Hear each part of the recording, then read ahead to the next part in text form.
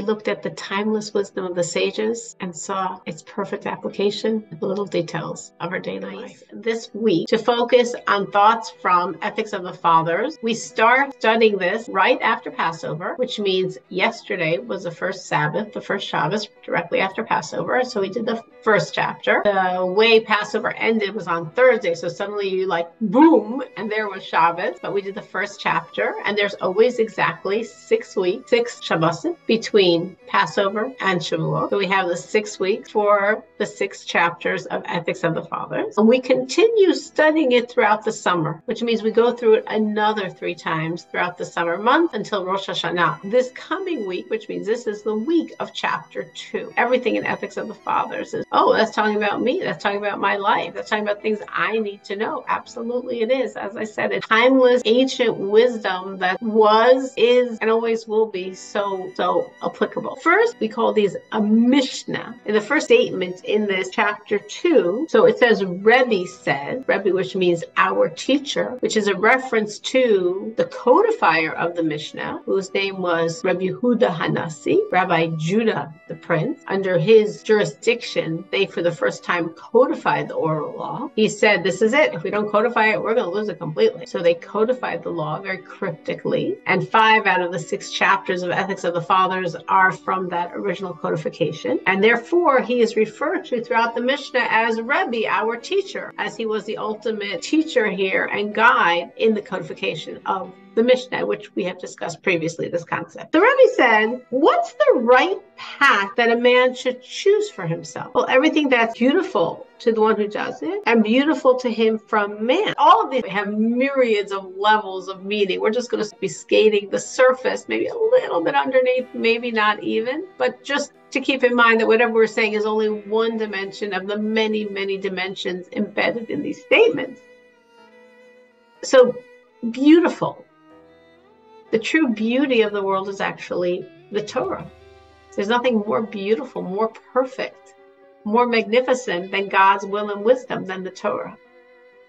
So the right path, what do you mean the right path? The right path is serve God. The right path is do what God wants from you. Study his Torah, do his commandments. I mean, we all know what the right path is. I don't need Rebbe, the great leader of world Jewry, to say that. I could have answered that also. But Rebbe here is saying, no, there's a very special nuance in this question. We don't just mean what should man do. Man should do good and not bad. Man should serve God and not transgress. Man should do God's will and not do the opposite. You know, what Rebbe is saying is, the question is, what is the straightest path to bring the redemption? What's the direct road to redemption? Now, again, there are also many roads to redemption, and they're all valid and they all work. But we want efficiency. We want the fastest, swiftest, easiest road that's going to make it happen. And Rebbe is saying that road is beauty. As I said, the beauty of the world, the most real beauty is Torah. So what's the swiftest road from all the possible roads to bring redemption?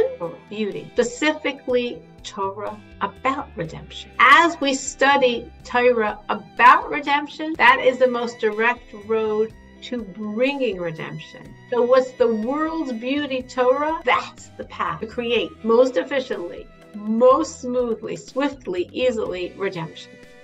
Which of course is very practical for all of us because we all want to bring redemption.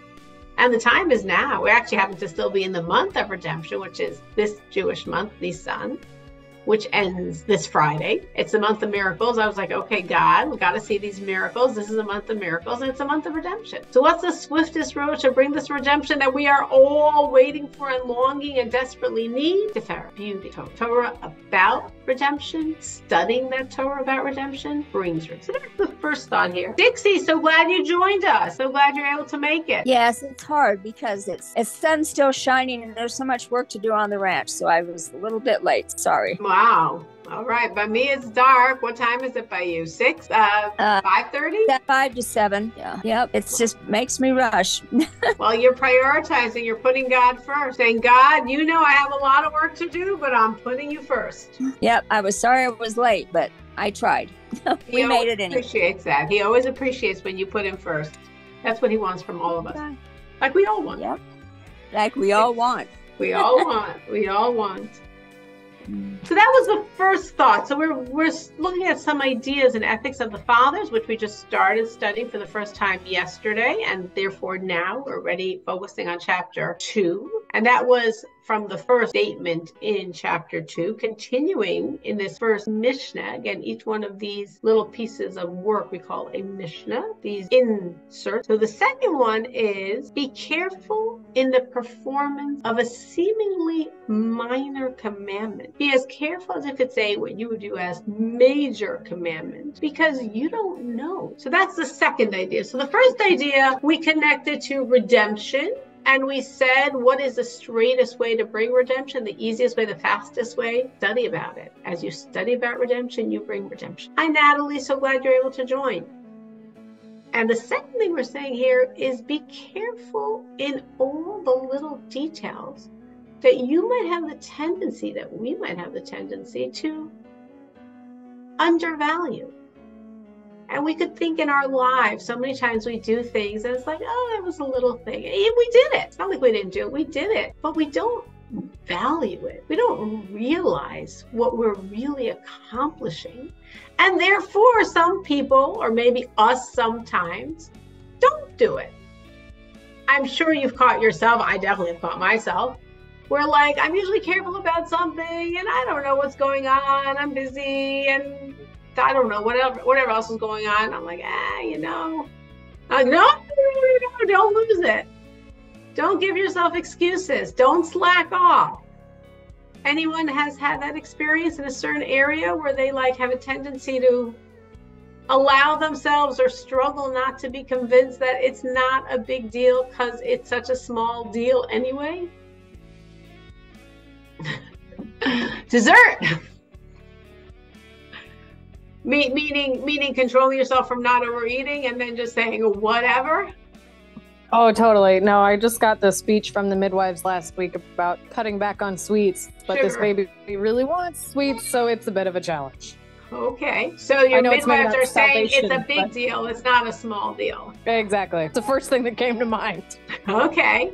No, because we all have things that we tell ourselves, it's not such a big deal. Why do I have to be so careful? Who else is so careful? Nobody else does it. Or whatever, But we're saying, no, we have no clue to God what's a big deal. It's very interesting. I was with my family, my children over Passover, and we spent a long time, like families do, just talking and sharing memories. Very beautiful, very special. And it was so interesting, the things my children shared that they remembered, for good or for bad, that many of it were things I was like, I didn't remember at all. It was very low on my radar. It was so low, I don't even know what they were talking about, but made a very deep impression on them. And that's what happens. And it happens with God also. So sometimes we're doing something and it doesn't make a very big impression on us. We don't think of it as so valuable, and God thinks it's really valuable. Or sometimes we don't do what we should do, convincing ourselves it's not so important. And to God, it really is important. Someone else can think of an area that they struggle to remember is important, or they sometimes find themselves thinking isn't so important, but then they know it really is because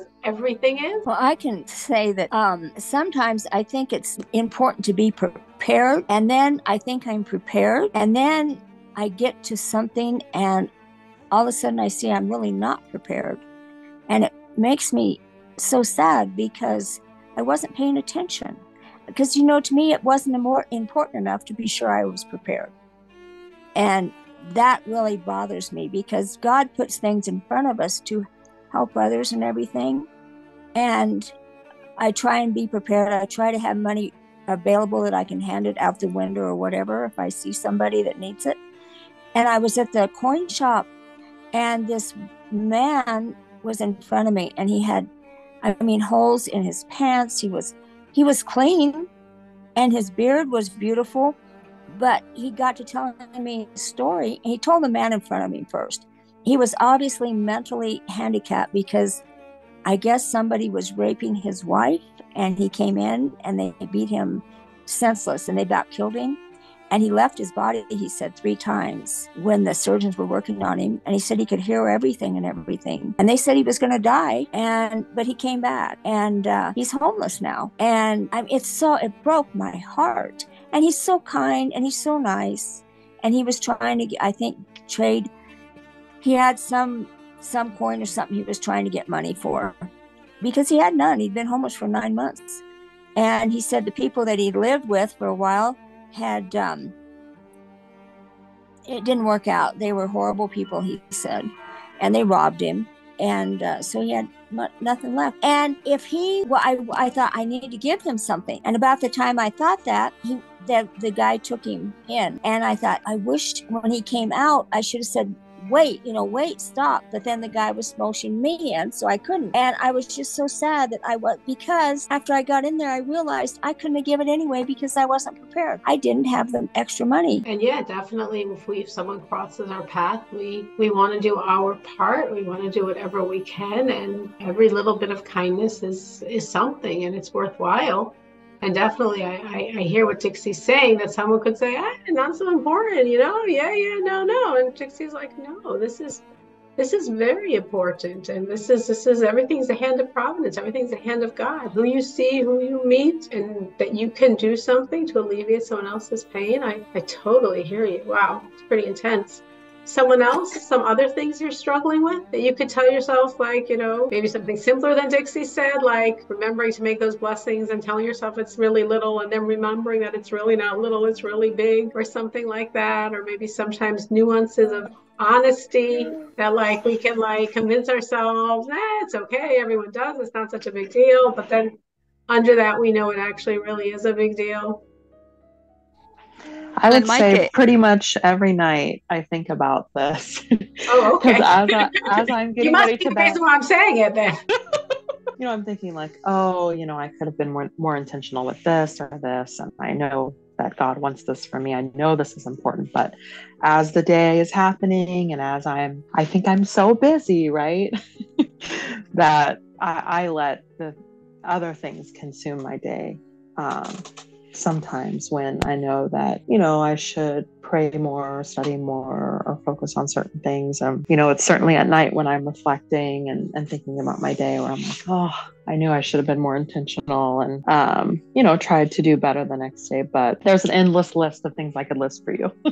Okay. You definitely know what I'm talking about. Yes, there is an endless list. And yes, it does seem like there's a lot of little things that we could always, like Danielle's saying, we're all master jugglers. We all want to make sure nothing crashes. And sometimes we prioritize the wrong ball. Sometimes we like you all know the famous parable of, what's going to go in that jar, and what are the significant pieces that you have to put in first because they have to be there. And obviously people might have very different lists of what are those significant pieces, or, we could see this person spends hours doing this or this or this, all these people. And it's like, whoa, how do you have time for all that? Well, I would never have time for that. Well, that's obviously not important enough for me to want to have time for that. But sometimes, unfortunately, the details of serving God might be things we want to do, we believe in, but since we put a few other things first, and then a few other things first, and then a few other things first, and then the day goes, and then like, oh no, that was important. That wasn't supposed to get lost in the shuffle, but somehow it did again. So exactly. Sometimes for that, the best way is to like shift the whole planning of the day and say like, this has to happen before, if it's a thing like prayers or study. Sometimes, like you're saying, it's an intention, it's a focus, and then it's just really like saying, no, this is a day when I'm going to look back on today and I'm going to say, yes, I focused on, I was mindful, I was present, I gave to my children, whatever it is, and really have that as like a focal point of what is going to, at least I'm doing it this day, today. And then the next day you tell yourself the same thing, just for today, I want to make it a meaningful day. I want to make it count. But I'm sure we all have, like Danielle, or like Natalie said, or like Dixie said, we all have those things, either those recurring things or not, that we definitely need to not let become small in our eyes, because in God's eyes, they're big. Of course, the flip side of that is understanding that sometimes we do lots of good things that we don't think are so special and we don't think is so valuable, and God really does. And God really appreciates. And God's really grateful that we're working for him. So that was the second thought in this first, as we call it, Mishnah from chapter 2. The third thought is following along this theme. Consider the loss incurred in the performance of a commandment against the reward earned by its observance. And conversely, the gain derived from a sin against the loss that will follow. Meaning, what we're being told here is sometimes we don't do something good because it's like a loss. Is it a financial loss? Is it a loss of time? Is it if I do this, something else isn't going to happen? There's reasons why there's good things we know about and don't do. Obviously, some things are ignorant. But once we're past that, once we have the knowledge, well, there was a reason why we didn't do that good thing. There would be a loss we would incur by doing that good thing, so we didn't do it. So Rabbi Yehuda Nasi, Judah the prince, is saying, okay, it might have a loss, but think of the loss versus the gain, versus the value, the infinitesimal worth. Like taking Danielle's example, praying. Now, God wants you to pray. God wants to hear your voice every day. What's the loss? Here, it might not be exactly a financial loss, but maybe it's a loss of sleep. If I pray, that means I've got to get up earlier to fit that into my day. Or a loss of time that I would be doing something else. Maybe I'd be having a more leisurely breakfast, a shower, working out, exercising, more time to contemplate, reflect on my thoughts, read the paper. I don't know what people do in the morning. So there's a loss. Well, if I do this, I won't have time to do that. Okay. Rabbi Nasi says, all right, there's a loss. Now compare that to the gain. How could you compare the loss of a few more minutes of your sleep or the morning shower, the morning exercise routine, the morning newspaper, the morning coffee versus the gain of talking to God in the morning? And conversely, he's saying, flipping it around the other way, is there a gain when you transgress God's will? Well, yeah, you think there's a gain. That's why you're doing it. The gain could be indulgence, could be pleasure. It could just be like, go back to what Natalie said about the dessert. When you eat something that you shouldn't eat, you sometimes let yourself deliberately space out and not think about it. But even if you have those creeping thoughts as you're eating, you just push them aside, whatever. Now you just want to enjoy yourself. You'll deal with it later. So he's saying, really? The gain, like we're going to say, take Natalie's example, the gain of that dessert, of that indulgence, of that sweet, and the loss, whatever the loss would be in terms of your health, in terms of any other reason why this is not good for you, that gain really worth that loss? So the two sides, the loss incurred in serving God and the gain, that gain really overwhelms that loss. As versus if we're struggling with doing something wrong, what's the gain I get by doing that wrong? And what's the loss? Now, of course, this asks us, this is so logical, it's so simple, but it's requiring us to be very, very, very mindful, very focused, very mentally driven people. Most of us are not. Most of us are far more instinctive, emotionally oriented. But if we're really doing things mindfully, it's so logical. Has anyone here ever used these thoughts to help them in either direction? Meaning like when they're struggling with doing something they know they shouldn't do, just stop and think about the gain versus the loss in doing this, or conversely on the side of good. When they don't want to do something, stop and think, okay, I don't want to do it because that's my loss. But think of anyone have to use this in either direction? I do a lot. I have a bad habit of procrastinating. And so consequently, I have a lot of lost time, and I'm trying to get better about organizing. I read a book, it was by Ariel Barzadeh, and he said, when you start your day, make your list and pray to God that you can follow this list. And it's really kind of helping because it makes me focus on what I want to do during the day. I don't get on so many rabbit trails. I think about, well, that's not on my list, so I need to focus. I think Danielle is like, yes, yes, yes, yes. You're not. Yes, Dixie. Oh I my agree. gosh, Dixie, do you have like cameras in my house? How do you know what I go through? What's going on? Great minds think No, alike. it's me. Yes. Good. Well, I'm glad it helped. And yes, we all need to keep that focus because yes, definitely, like you said, it's a lot of rabbit trails, a lot of distracting things aren't bad, but they do hurt us because then we don't get to do the good that we need to be doing. Mm-hmm. Yeah, for me, like the flip side example was when I had my first son, I ended up having to have a C-section. And so in an effort to try to not have another C-section, my midwives had basically said like no sugar, no carbs for the whole pregnancy, right? Which was tough. Like it was really, really, really hard. But keeping that end goal in mind of like a better delivery was, made it more able to keep that discipline. And so it's like this time I didn't have that like requirement, like, oh, you can't eat this right from the get-go. Whereas now it's like, okay, you're halfway through. All right, time to cut out the carbs and the sugar. It's like, oh, darn. Listen, halfway through, at least you got like 4.5 months of carbs and sugars. So, I did. Very, very wonderful, like matzo chocolate cake. Yeah, it was great. Yeah. No, that's true. I mean, for all of us, I think for the whole world, we all understand long and short-term goals, and this leads to this for good or for bad, and the gain and the loss for good or for bad. But again, it requires us to stay mindful, focused. I liked what Dixie said, make your schedule and pray to God that you will succeed with it. So there's making the schedule, and then there's being vulnerable and understanding that we're our schedule's only a piece of paper or something on our phone. We're very human.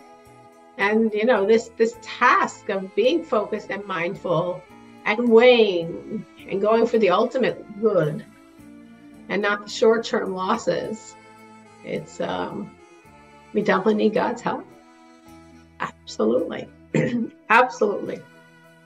Last section of this first Mishnah in chapter 2.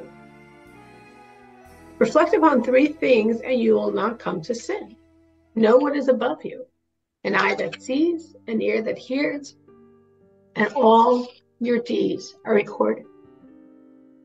All your deeds are recorded in a book. So again, here we're being told, again, the same idea. If we can be, all of this has, as I said before, myriads of deeper levels of thought that I'm not going into. But just on this very surface level, this is a very powerful concept.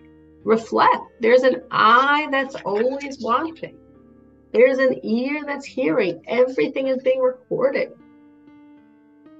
Lubavitcher Rebbe spoke many times about this idea of bringing a moment of silence into the public schools, that the children should start their day with prayer. A moment of silence because we're not instructing what someone else should pray. We don't want to impose, God forbid, religion on anyone. But we want to give children an opportunity to talk to God every single day. As the Rebbe says, we want them to go home and ask their parents, what should they be doing during this minute? And what does this mean? And what's this idea of prayer? And what's this idea of God? Which could be in the most simple way exactly this concept. There's an eye that sees and an ear that hears. Everything's being recorded.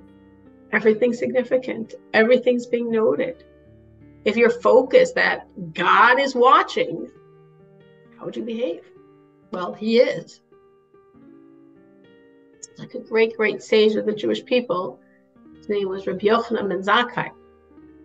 Literally, the leader of world Jewry, saved and preserved the spiritual legacy of the Jewish people after the destruction of the Second Temple. And when he was passing away, his students said, "Bless us." And he said, "I bless you. You should fear God like you fear a person." And they're like, "What?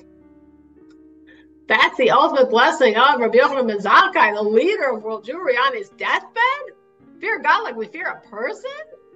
And he said, well, if you know a person's watching, you're not going to mess up. God's always watching. If you have just that sense of God like a person watching, think how much differently you're going to behave.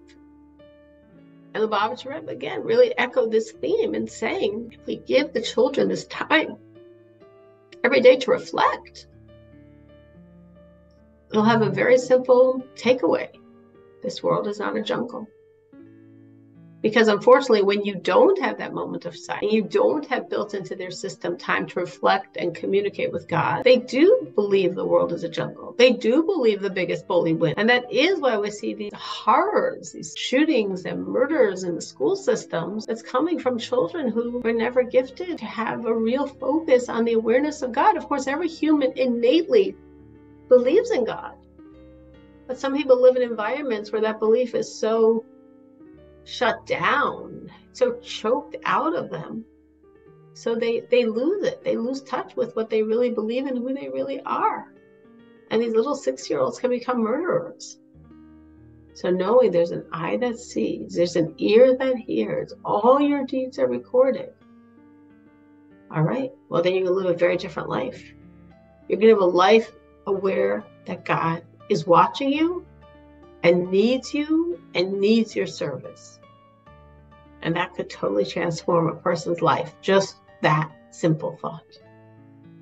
So these are all little ideas within the first Mishnah, first set of statements of chapter 2. Go to the third one. Be wary of those in power, for they befriend a person only for their own benefit.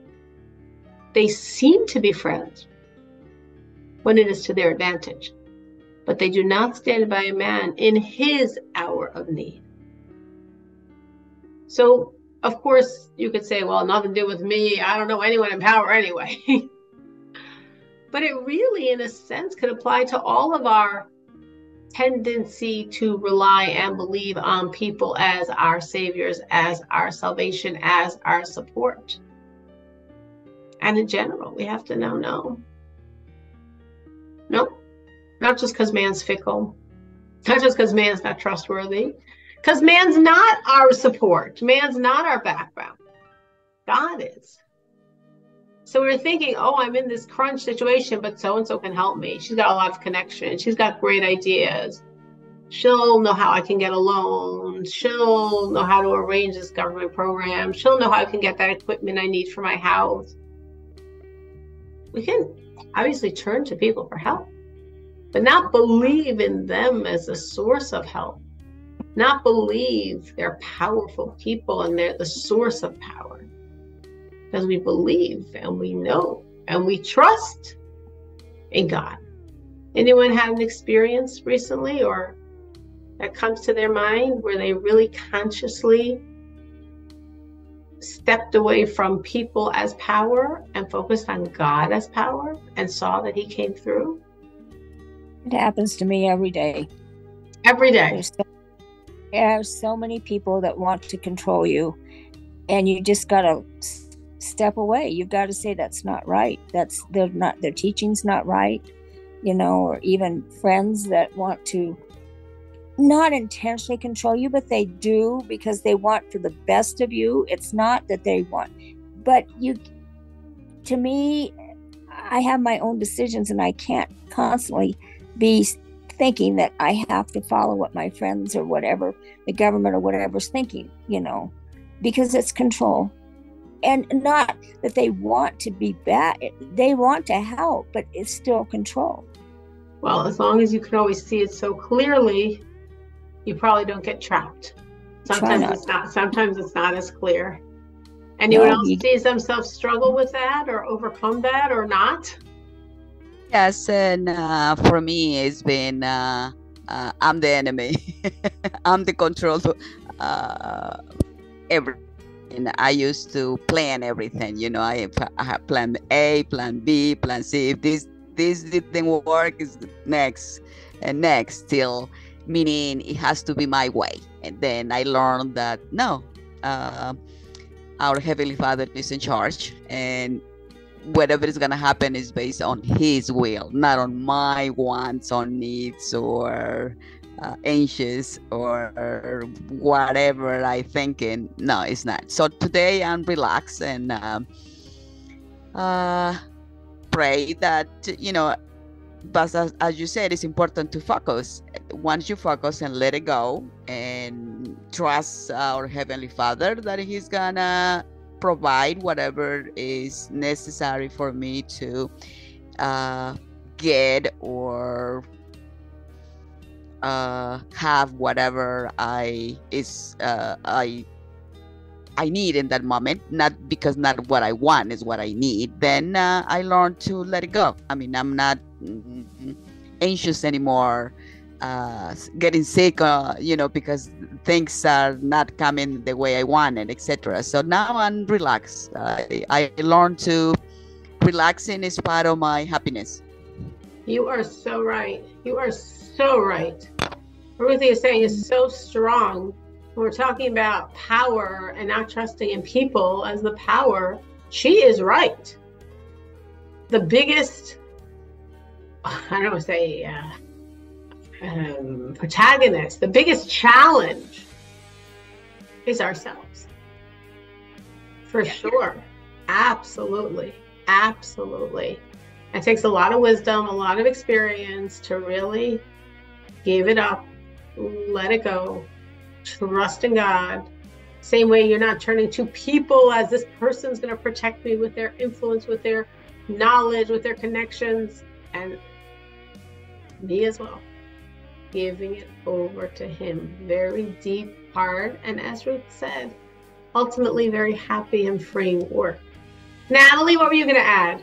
Sorry, it wouldn't let me unmute there for a second. And I was going to throw in there that, so I like to keep up with the news, but it's always, no matter who you listen to, it's doom and gloom, right? It's the worst day ever, and it's just the worst of the worst is always happening. And for me, it's like, I like to keep up with the current event, but I just don't let it faze me because I'm like, think about what was happening. I mean, Esther is my absolute favorite story in the Bible. And for me, it's always, always, always a case of like, yeah, they were facing the worst of the worst, the absolute worst of the worst. And God managed to turn all of it around in a way that nobody was expecting.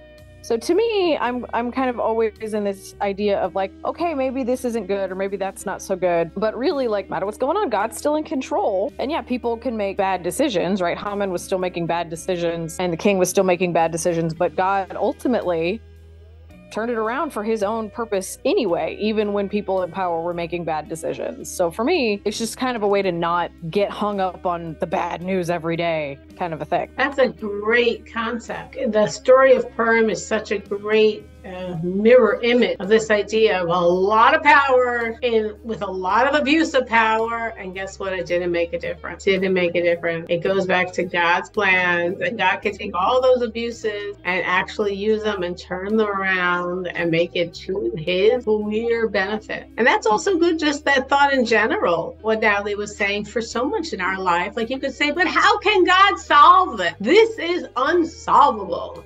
This is too hard for Him. This is just not fixable. This is just a mess. This is just not going anywhere good. Really? You're limiting God's creativity. You're limiting God's ability. You're thinking God can't handle this. This one's too hard for Him. This one somehow manages, even though He creates the world and runs every detail, but somehow this one was out of control. We trust. We have optimism.